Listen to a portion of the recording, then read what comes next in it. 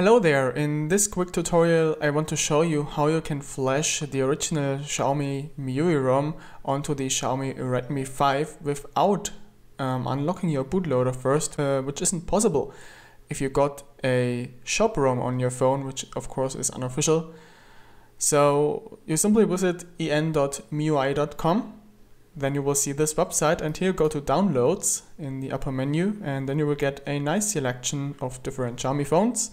And here you pick the Redmi 5 Plus, then you click on flashing guide, then you go to fast boot update, and there you click this MIUI ROM flashing tool link under step 1, which is the MIUI flash tool or Xiaomi flash tool.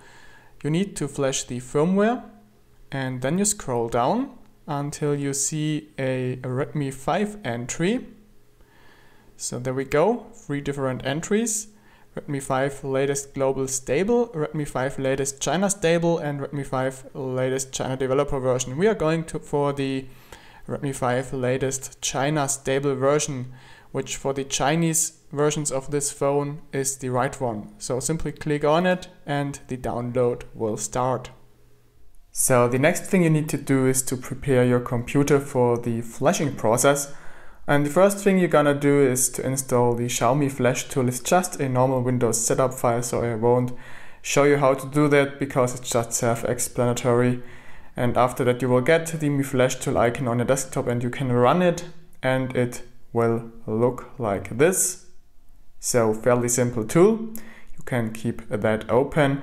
And then you also have downloaded the fastboot ROM file, which is a .tar file. You need to extract that using 7-zip, then you will get another archive which you also extract using 7-zip. Just right click on it. Of course you need to install 7-zip on your computer first if you haven't done so already. And then you should get this folder here, which contains some Windows batch files as well as a images folder. Don't touch anything of that, those are the files you need. Once you did that, go back to your Mi Flash tool, click on select, then navigate to the folder you extracted the ROM files in. Choose the rosy images folder you extracted, not the images folder inside this one, just the parent directory there. Click on OK, and then it should recognize all the batch files you have seen previously here. And you simply select clean all there with the flashall.bat file. And well, that's already it. Next thing is being done on the phone itself. So now please don't be shocked, we need to tear this thing apart. But it's very easy, don't worry about that.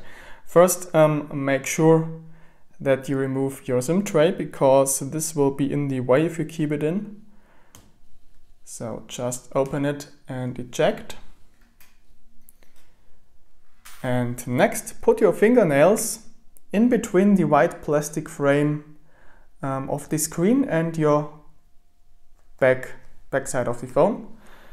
And then with one finger start pulling on the back of the phone. And then it should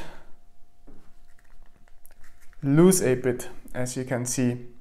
I've already had loosened it. Once this happened, you put your fingernails inside of there and swipe it to the left or right side. It really doesn't matter. And as you can see, it pops open more. Now you do the same on the other side. And the same thing happens, as you can see. Now let's get back to the left side and pull once more here. As you can see, it pops open more and more.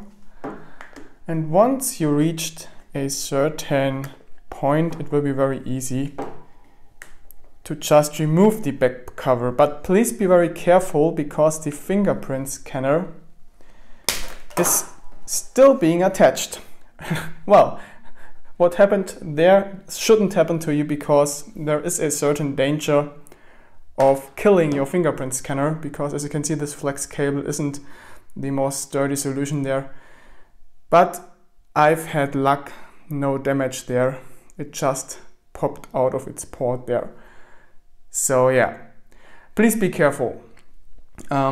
If you rip that thing apart, you can't use your fingerprint scanner anymore, which would be a real pity.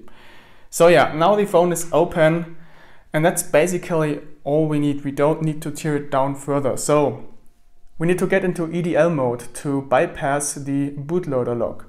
And to get there, we need to shortcut or short circuit 2 test points on the main board. And those are the test points I mean. Those 2 little dots here on the left side of the motherboard, right next to this shielding. So how do we short circuit them? Well, I'm using a tweezer for that because it's just a very convenient way of doing that. So to make this a little easier for me, I'm going to place the USB cable on the USB port. I'm not going to plug it in now, just place it there so I can easily pull it in with one hand. And next, I'm going to short out those 2 test points using my tweezer. So I place every tip of it onto one of those test points to create a short circuit. Not very easy because those dots are very tiny, but it's definitely possible. So now I've shorted them out, and now I'm going to plug in the USB cable.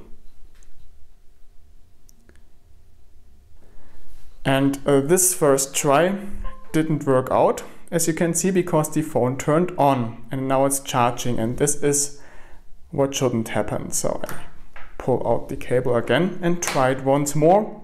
Alright, and now I had luck and it did work. As you can see, we've got a COM port there, and it's called Qualcomm HS USB QD Loader 9008 COM10. Of course, the COM number can vary depending on your machine.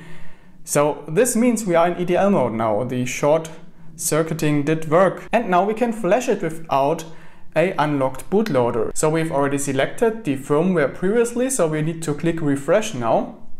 And as you can see, our smartphone now appears here in the list with the COM10 port. And now all we need to do is to press flash, and then it will start flashing, as you can see. So there we go. Now it's flashing the original Xiaomi firmware, the Chinese version, from where we can unlock the bootloader and then flash the official global ROM. So yeah, this will now take a while, and once this is finished, you can attach the plug of your fingerprint scanner again, put on the cover again, and then you press all 3 buttons of your phone for like 10 seconds, and then your phone will boot. If it boots into fast boot mode, you again need to press the power button for a couple of seconds, and then it will finally reboot. The first booting process will take a couple of minutes, but then you will be just fine running the stock firmware.